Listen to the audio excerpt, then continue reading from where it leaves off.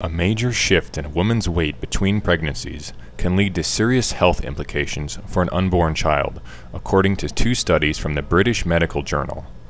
While weight and obesity issues concern women in regard to lifestyle and image issues, many are unaware that weight fluctuation between pregnancies can cause complications for both the child and the expectant mother. The first study examined over 200,000 women from the beginning of their first pregnancy to the start of their second. If a woman's body mass index increased by 1 to 2 units, researchers discovered increased rates of preeclampsia, diabetes in the mother, high blood pressure, and high birth weight. An increased BMI of 3 units greatly increased the rate of stillbirths. Authors of this study stressed that women of normal weight should avoid gaining weight, and overweight women would benefit from weight loss before becoming pregnant again. The second study observed whether a change in a mother's nutritional balance increased the risk of premature birth.